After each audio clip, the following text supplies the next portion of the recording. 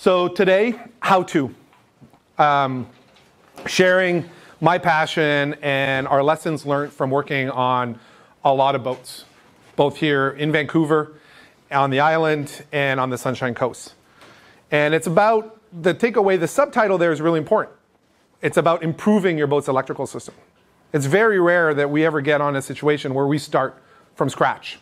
There's no electrical at all and we build it. It happens, we'll probably do about 5 of those projects a year, but that's pretty rare. We're actually doing a complete build. So it's about improving your electrical system, making it better.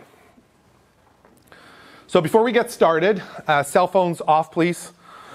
If you think it's off, can you please make sure it's off? It's going to be a little bit distracting. I'm also going to leave questions. We've got all these different building blocks that we're going to be targeting and talking about today. I'm going to leave questions at the end because there's a lot of content related, and then we can pause, go through everything we learned, recap, and then ask your questions at the end of each section. I recommend taking lots of notes. I'm going to be giving a lot of information that's going to be useful to all of you for your own boats. And that was the question. I'm going to make sure that the slides are provided online so that you can actually get that as well. All right. So here's sort of the agenda of what we're going to be talking today. We're going to talk about storage of energy.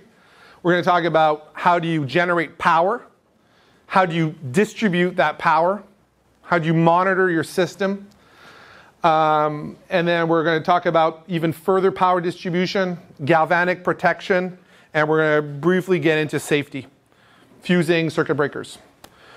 So for some of you that don't know me, I'm Jeff Cote with Pacific Yacht Systems, and I'm just going to go through these points really quickly, but big thing that I think the takeaway that I like to emphasize with everyone is the passion that my company and myself have related to electrical systems on boats. It's sort of my fixation in life. And as an engineer, I take a really systematic approach that I want to share with you today about electrical's not magical. People used to, and I remember when I started boating, people would blame electrical for a lot of things, making it the culprit, blaming the wires for not being reliable. That electrical isn't, but there's nothing more beautiful than electrical because it's actually something tangible, it's predictable, it's like water.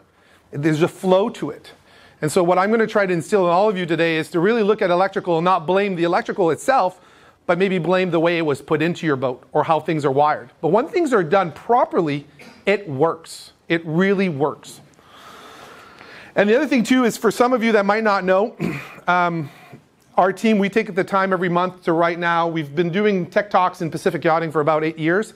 And we also write now for Northwest Yachting Magazine down in Washington State and Oregon. We have a monthly column. So if you're kind of into this stuff, and I use the term geeking out, if you're really curious about how things work, we take the time to write 2 columns every month. So that's another way for you guys and for gals to learn more about electronics. HotWire is more about electronics. And then TechTalk is about electrical and electronics. All right, a little bit about the company. Just so you know, I believe that you get good at anything by repetition. You don't get good because you're smart. You get good by practice. So it's the same thing with your boat. You know, don't be too daunted. Tackle a challenge. Know that if you have limited experience over time, it will get easier. I remember when I bought my boat in 2006, I was extremely humbled by how everything looked complicated. But over time, I'm the same person, and just as I learn more about my own boat and other boats, things are getting easier. So you're going to get, over time on your own boat, more comfortable. Our business is predominantly based here in the Lower Mainland. We have a technician on the coast and also on Vancouver Island. The other big takeaway is, and this year we did about 1,000 boat projects, which we're really proud about. And we also did 90 remote electrical design consultation services. So we have owners and boaters that are from around the world. We've got some boaters in Venezuela, Singapore, Abu Dhabi, anywhere. People are building boats. And they come to us and they say, hey, Jeff, you know, how would I build out my boat? I might not be doing it myself, but I'm going to have a crew that's going to build a boat for me, or I'm going to help. And I think that the takeaway with all of this, which to me resonates a lot, is when you build a house or you build anything, work from plans. right? Take the time. If you're going to work on your own boat and you're going to tackle a project, think about it first conceptually. What am I going to do? And I was sharing with Nick yesterday, or to this morning, another boater that we're working on right now, is that at the beginning of your project, you should not get a sense of satisfaction the moment you start a project on your boat. Because the first time you start doing anything on your boat, you should have a really good plan on what you're going to want to achieve and how you're going to do it.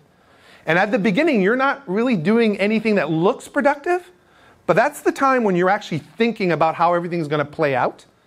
And then you get busy and you execute. And I always relate, I don't come from a really big engineering background. Everything in my family was construction. And I think about how construction projects are built. Nobody just shows up with a hammer, a bunch of wood, and starts building. They have an idea of what they're going to do, how they're going to do it. It takes a lot of preparation, and then you execute. So that's a really big takeaway.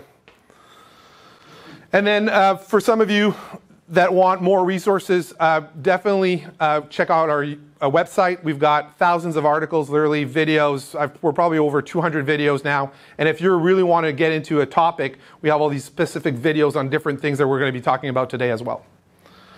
All right, so as we talk about, I want everyone to have this in the background, is that at the end of the day, this is electricity, right? Safety first.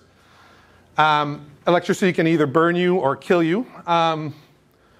Faulty electrical, and this is true, it's not an exaggeration, will cause electrical fires. I mean, that's something that's always in the back of my mind. That's something that as a boater, you should also think about. You know, I mean, at the end of the day, there's a code for a reason. And that's the point, is the code was built not to annoy you, it's best lessons. What are the things that other boaters have learned through time? And that common knowledge comes back and says, you might not know why they're telling you to do that, but I've never seen a code, honestly, and people get frustrated about code recommendations. I'm always going, no, there's a reason. Just if you don't know, take the time to understand the reason why they did that, and then you'll be like, oh, okay, that makes sense. But there is a reason to why they recommend certain things on your boat via ABYC. And then the other thing too is hire pros. You might be an owner. I have boaters that have no technical background that do great work, and I have other boaters that have a technical background that do bad work. So you never know. It's all about, at the end of the day, if you're going to tackle a project on your boat, is do it with care, and do it not slowly but methodically. Do it and think about what you're going to do, and do everything and be le pro, right? Don't just do it yourself, but take the time to do it right. And that's really important. Do it right. That's going to be a big takeaway today.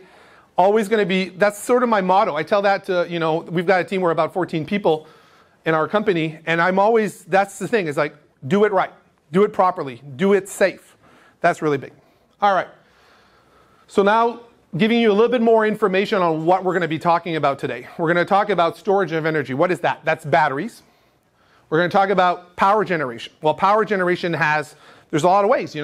Commonly people can think about an alternator, a charger.